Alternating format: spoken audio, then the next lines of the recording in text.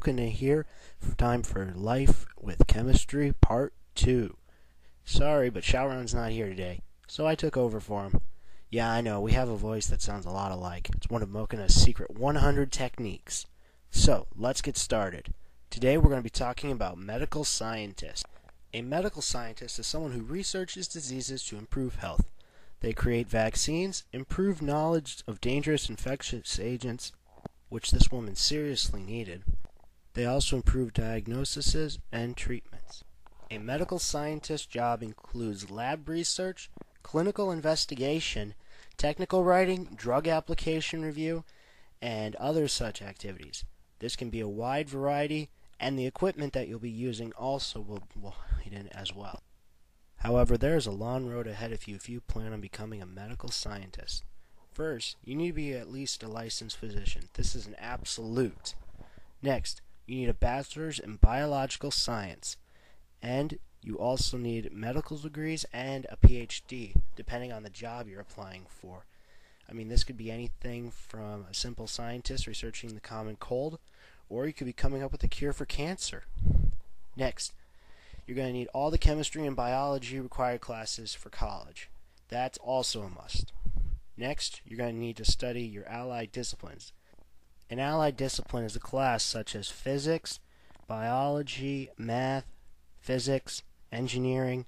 I probably said some of these already twice by now, but you get the idea. It needs to be something that is related to what you're trying to get. Colleges that offer these classes will be posted at the end of the video. However, if you're looking for a job, I suggest you look elsewhere other than YouTube. Alright, let's say you finally passed all the classes. Once again, look at the end of the video for employers. But let's say that you already have and you found some employers. You're probably going to have to work with a postdoctoral position first. This is usually what happens. It's something along the lines of an internship. Next, you're going to need to probably have some grant money for the industry or the lab that you're working at, since most people don't get that many funds because they're underrated for their research. However, making between $40,830 to $88,130 as an average, and only an average pay, then that's pretty good for all the hard work that you guys put in. Let's consider that the average top 10% earns over $100,000 a year. This is an annual payment. Now, that's not the only reason. You're probably already interested in medicine, chemistry, and the whole shebang of science itself. Now let's also consider the lives you may be saving with cures for things such as cancer, and everyday lives that you'll make better with common cold cures and little pills that'll make everything better for everybody.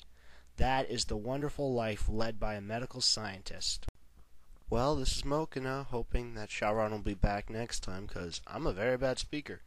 But if not, I'll see you next time on Chemistry and Life.